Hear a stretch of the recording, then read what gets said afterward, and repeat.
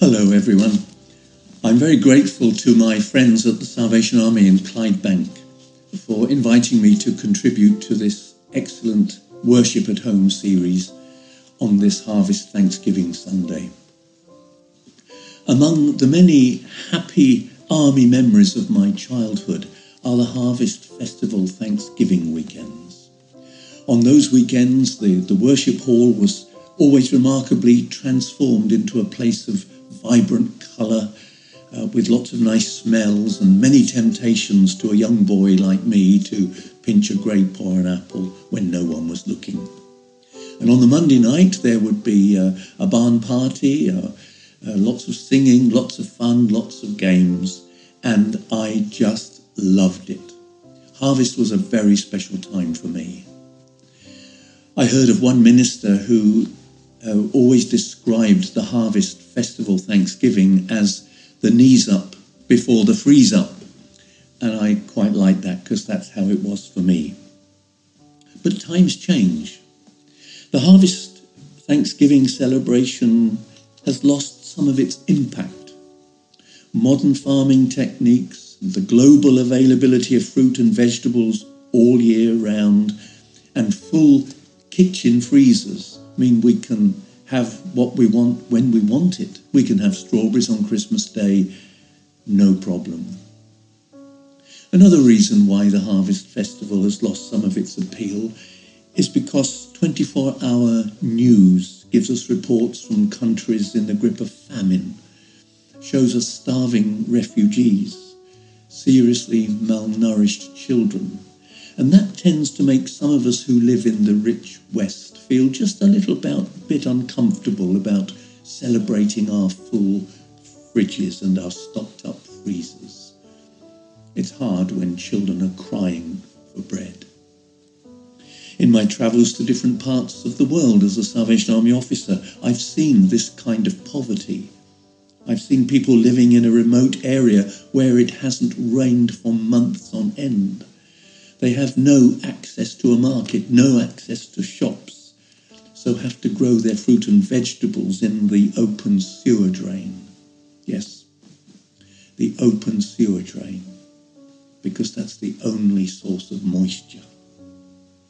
The BBC reported data recently from the World Food Programme that at the end of 2019, 135 million people were living with acute hunger. But now, with many countries around the world enforcing quarantine due to the coronavirus, the number is likely to rise to 265 million. So it can be difficult for some of us with full stomachs to comfortably celebrate harvest. But that said, the Harvest Thanksgiving celebration must never be diminished and never allowed to disappear. One reason for saying that is that the history of the Harvest Festival can be traced right back to Old Testament times. When God gave his laws to his people, he commanded them to keep certain feasts and festivals, and many of these were linked to harvest. So 4,000 years ago, God's people were celebrating harvest in a big way.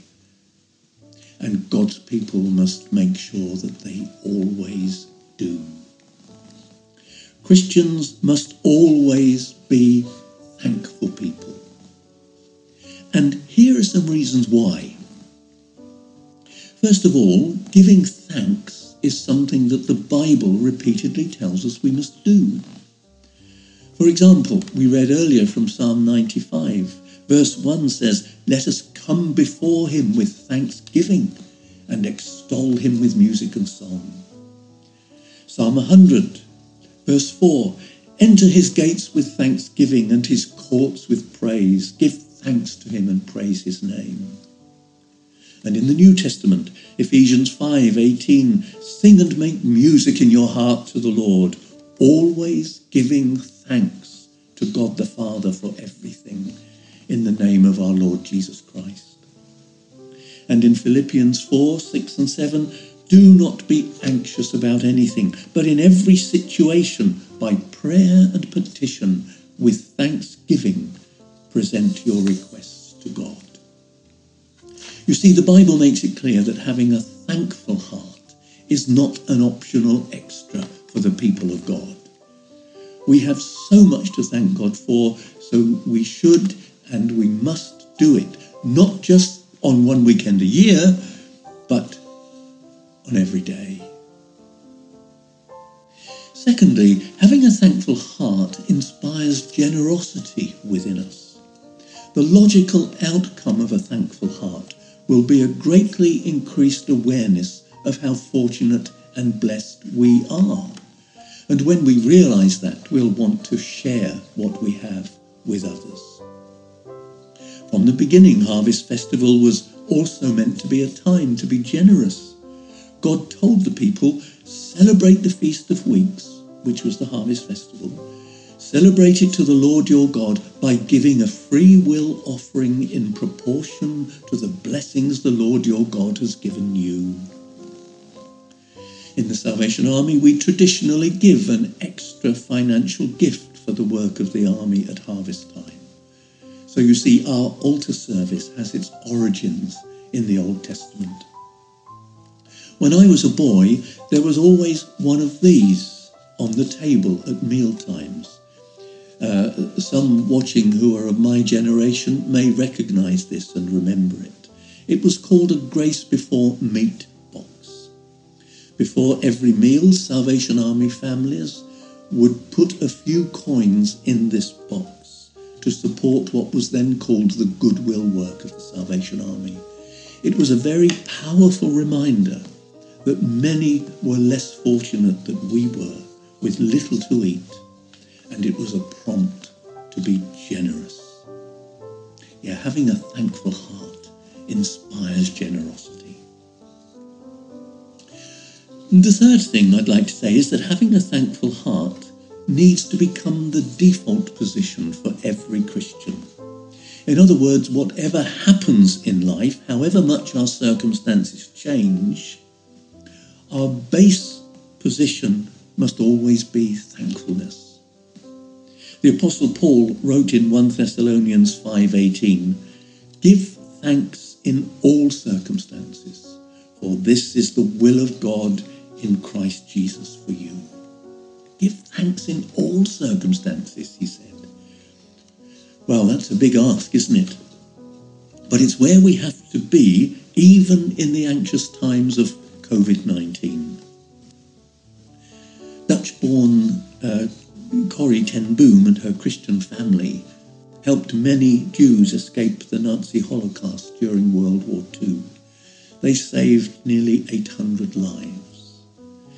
But sadly, she was betrayed by a fellow Dutch citizen, and as a result, she and her entire family were imprisoned. In her book, The Hiding Place, she relates an incident that taught her about the importance of thanksgiving. She and her sister Betsy had been transferred to one of the worst German prison camps, the camp at Ravensbrück.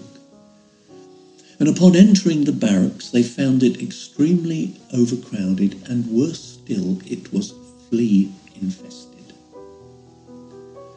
But their scripture reading that morning was from 1 Thessalonians 5:8, which had reminded them to rejoice always, pray constantly, and give thanks in all circumstances. Now, Corrie's sister Betsy told Corrie to take the word of the Lord to her heart and thank the Lord for every detail of their new quarters, including their flea-infested circumstances. Corrie at first flatly refused, but Betsy persisted and told her to give thanks for the fleas. So she did.